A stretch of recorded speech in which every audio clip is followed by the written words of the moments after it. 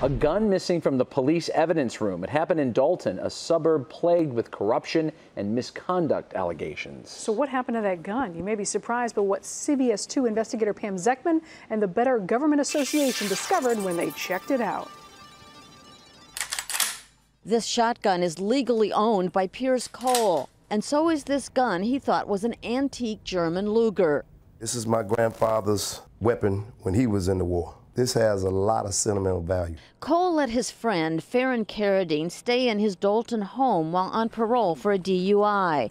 But after corrections officers checked on Carradine, they seized both guns, even after Cole explained they were his. They just arrested Farron for unlawful use of a weapon, a parole violation. Makes me angry.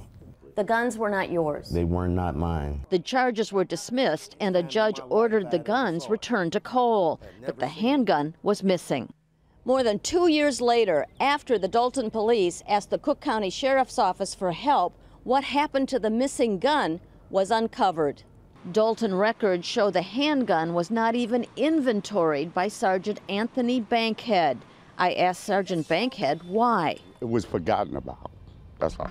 You forgot about a gun? Yes.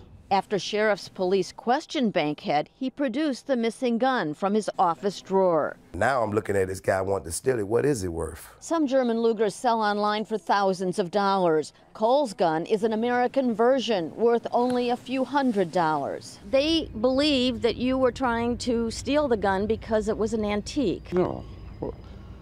Pam, I don't want to comment on it. I'm not a gun fanatic. Does the value of the gun really matter? No, we're talking about a weapon here, and that's the bottom line. A weapon went missing, and there has to be accountability. You work for the post office. If you're caught with missing mail, what would happen? Terminated immediately. How can you be a watch commander and a supervisor if you're not inventorying evidence correctly? I don't know what's going on with it. I haven't heard anything more from the chief. His police chief says possible disciplinary action is under review. Pam Zekman, CBS 2 News. That disciplinary action could range anywhere from a suspension to the officer being fired.